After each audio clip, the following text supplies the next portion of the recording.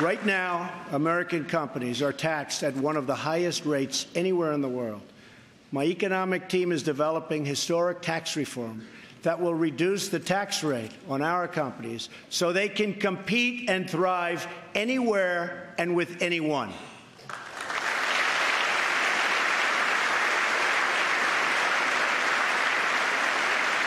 It will be a big, big cut.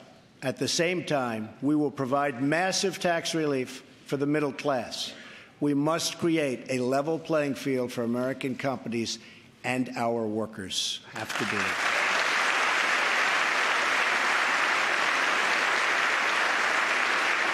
Currently, when we ship products out of America, many other countries make us pay very high tariffs and taxes.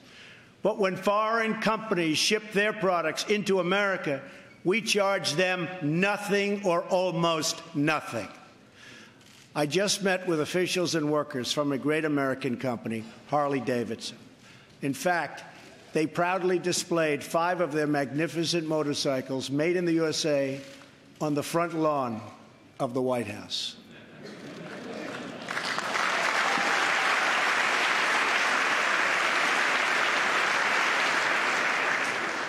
And they wanted me to ride one, and I said, no, thank you.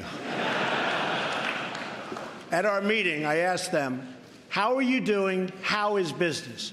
They said that it's good. I asked them further, how are you doing with other countries, mainly international sales? They told me without even complaining, because they have been so mistreated for so long that they've become used to it, that it's very hard to do business with other countries because they tax our goods at such a high rate. They said that in the case of another country, they tax their motorcycles at 100%. They weren't even asking for a change, but I am. I believe.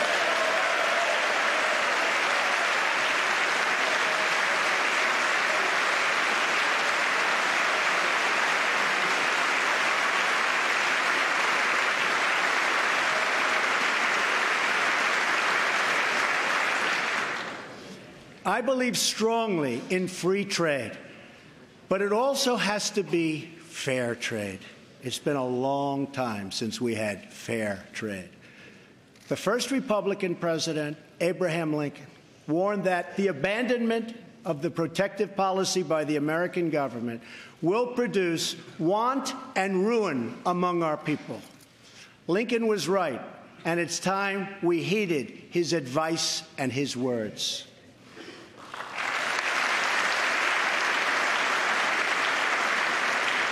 I am not going to let America and its great companies and workers be taken advantage of us any longer. They have taken advantage of our country.